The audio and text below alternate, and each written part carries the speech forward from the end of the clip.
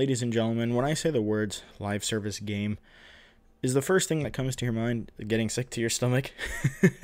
It sure does for me, especially for what we've been going through as of recent for gaming in this industry. We've been inundated with live service games, and unfortunately, plenty of them have been nothing but garbage. And though there are handfuls that come out that are pretty good, typically those good ones fall into the hands of smaller industries.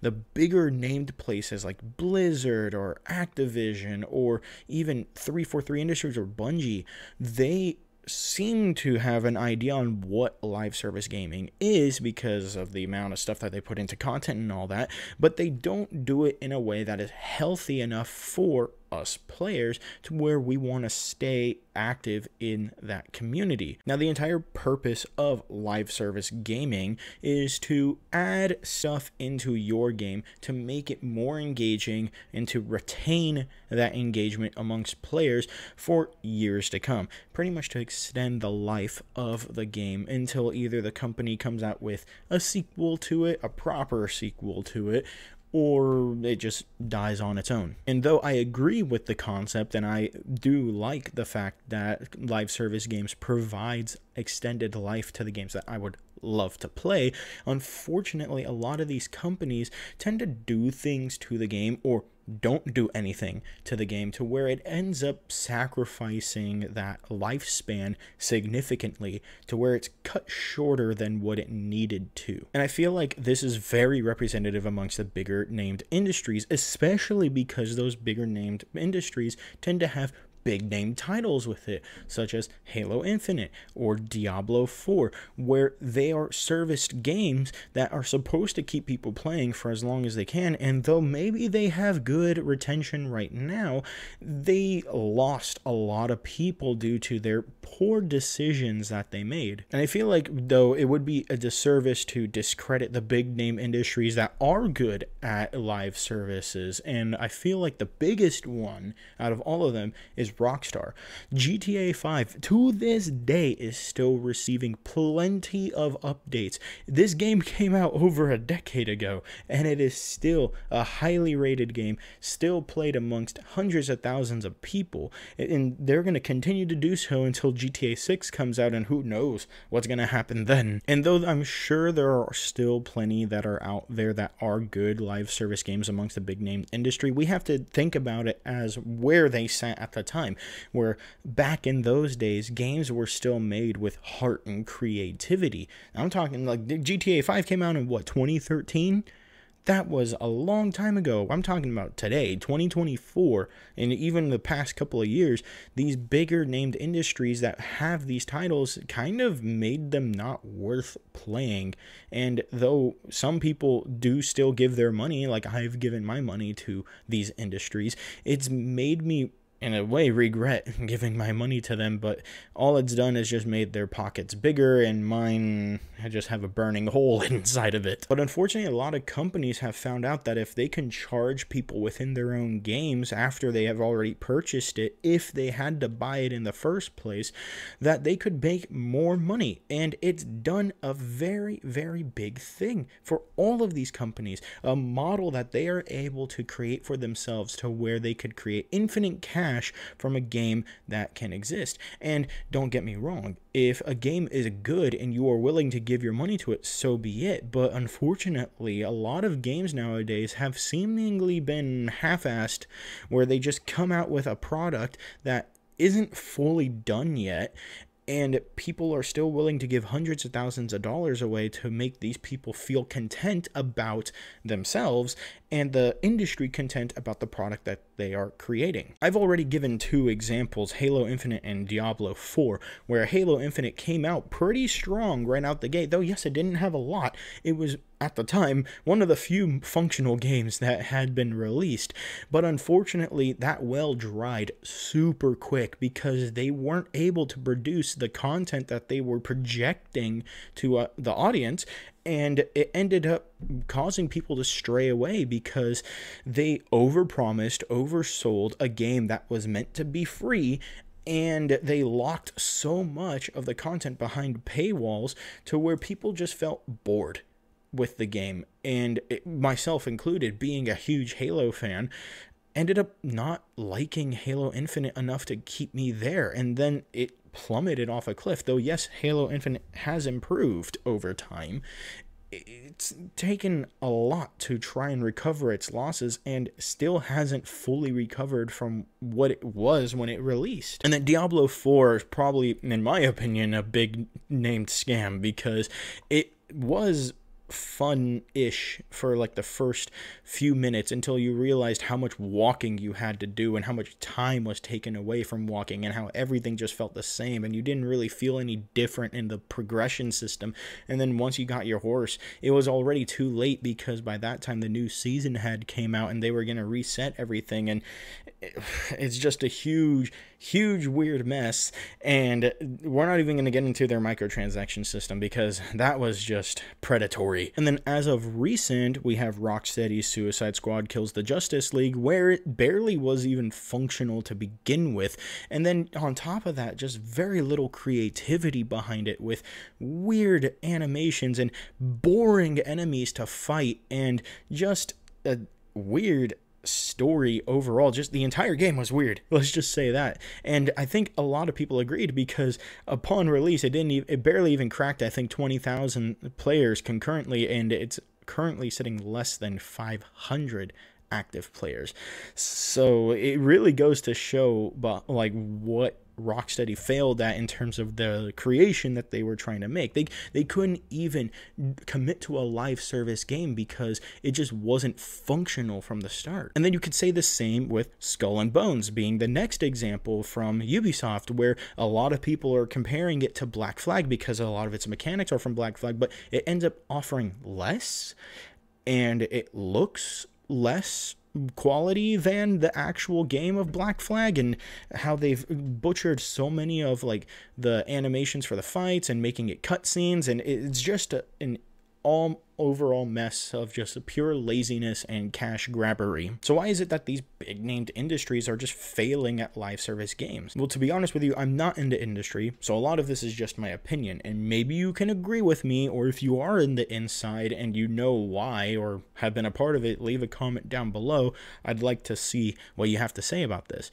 But my opinion on what makes these live service games from these big named industries pretty poor in quality, at least as of recent, is corporate greed being the top priority. A lot of these companies tend to be focusing on money, especially after the game has been released. Whether if the game was free to play, or you had to pay $70 like Diablo, and then pay even more money to just go anywhere throughout the game, these companies are expecting to try and pull as much cash as they can beyond the sale price of the game. A lot of their money comes from these microtransactions. And why are they being put into this game and making this quality of the service that they're giving onto us very poor at best? Because they're trying to create a system that allows players to be engaged by spending more money to get the things that gets them to where they need to be, or gets them to looking how they want to look,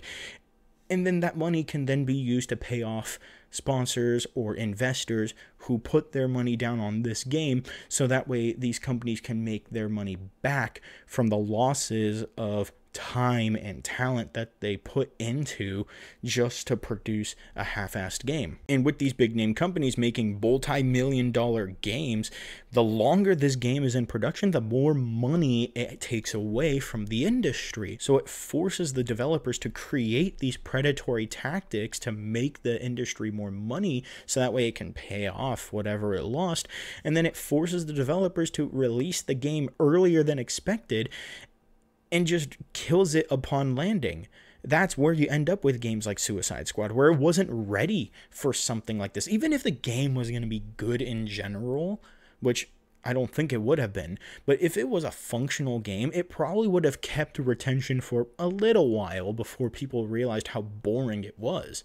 But it doesn't matter in the end, because they still had to push something out, because time is money, and the more time that this product is not being out there, the more money that the company is losing. And then that's where we get that big problem of money over quality, because that is something that the companies are prioritizing. They're focusing more on how much money it's able to pull rather than the quality of the game, because truly the quality of the game is what keeps its longevity. If the game is not a quality game whatsoever, then why are people going to stick around to begin with? And that's where I feel like these smaller gaming industries don't really have that problem, because like I said, they're smaller in terms of manpower, they're smaller in terms of budget, so you don't have that overarching entity that is forcing them to release a game earlier than expected and result in a game that is dead on arrival. And that's where we end up with games like Palworld and Helldivers, where both are live service games that have come out within 2024 and are already doing better than most of the games that have come out within the past few years. Both of them combined are doing way better than any of the previous games that I had just mentioned right now across all platforms. And why is that? Why do these smaller games have much better quality than any of the other games that have come out? And it's because they understand who the gamer is. They know who they're trying to sell to. They know that if I create something that actually has heart in this, that has so much content that'll keep somebody entertained for hours on end, then they're going to stick around for however long they want and will probably give their money away. And a great example of that is Helldivers 2, myself included. I've been playing Helldivers as of recent, and I also have joined the train of upgrading my game to the premium version because I want to give my money to Arrowhead. They deserve this for the type of quality of game that it is. Sure, it's not the best looking game out there, but goddamn is it so much fun to play. It reminds me of the old days of Halo, where you just hop on, just kick ass, and just do everything that you can with your friends. It is just such a great game. And Palworld is another great example too, because it is just the game that a lot of people wanted out of a Pokemon series, where now we've grown into a state where we want to create a lot of stuff around us, build homes, have our little house, and run around catching our Pokemon, and of course the guns, obviously, right? Giving Pokemon's guns and all that stuff is great. But we can't do that with Pokemon, and that's what Palworld is for. And both of these companies have come out saying that they are still going to be adding new stuff, even though, yes, Helldivers did have a huge problem with their servers, and that sort of tanked their reviews, which I think should be a good thing that they were having problems with their servers being at capacity, because that just shows that so many people wanted to play this game that they needed to invest more money in server space so that way they can allow for a bigger player base. People are turning away from the bigger industries because they just keep producing crap. And the crap is mainly so that way they can get something pushed out and then make their money off of it. Now, unfortunately, a lot of people will still buy it, and there are times where I am a victim of it too. And it basically perpetuates the problem, because all it's saying to the bigger companies is, hey, people bought the game and it's made us enough money. But I'm getting away from the point. The point I'm trying to make is that smaller companies are doing much better than bigger companies as of recent. And whether if there's a correlation between these big companies doing bad because of how big they are, because if you look at those same companies when they were smaller and the quality of the games that they were producing, it is very strange to say the least. I mean, the biggest example I can think of is Bungie, where when they first started out, that we had Myth, we had Marathon, and how good those games were, and then Halo came out, and it just basically made Bungie the spearheading industry of the 21st century at the time, and created its sequels on top of that, Halo 2, Halo 3, ODST, Reach, and how great those games were. And then once they left and became a much bigger company under Activision and started creating Destiny, the first one was pretty good. I thoroughly enjoyed it. And then Destiny 2 came out, and something happened where the live serviceness of Destiny 2 ended up being so predatory, so against the player, that even though it still has a decent population, I feel like those people that are still playing are the ones who have invested a lot into that game, even though those are the same people that still cry about a lot of the problems that come out, especially when they haven't added anything to the game in sense of vehicles, except for as of recent, where they're going to be adding a vehicle that is very reminiscent to another game that I'm just going to mention right now, that is much better than most of the other games that this industry has created, and has been out for just as long as some of the oldest games on the list that I've just mentioned. Warframe.